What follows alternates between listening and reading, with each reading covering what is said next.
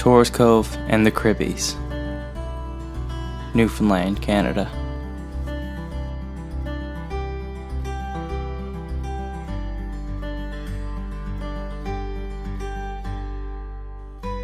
The community of Torres Cove is a friendly residential community located 42 kilometers south of St. John's along Route 10 on the Irish Loop.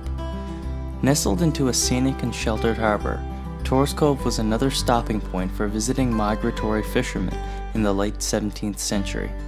Its name is believed to be derived from an Old English word for fox, and it was indeed the English themselves who are counted among the first to take up year-round residence here.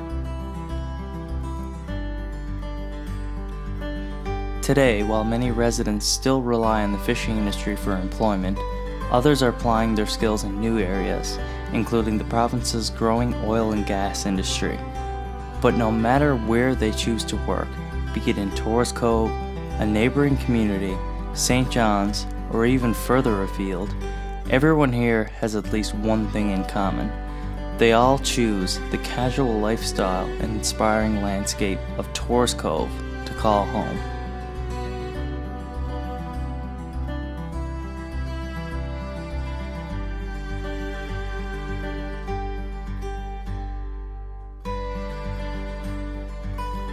The Cribbies.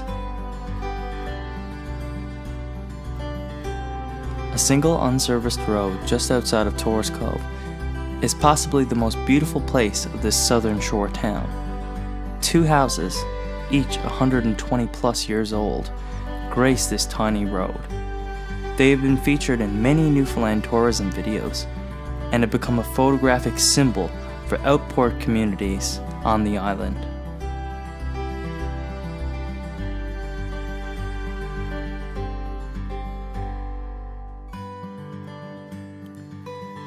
The East Coast Trail runs through the Cribbies, and when exploring here, one feels that they are truly at the edge of the earth.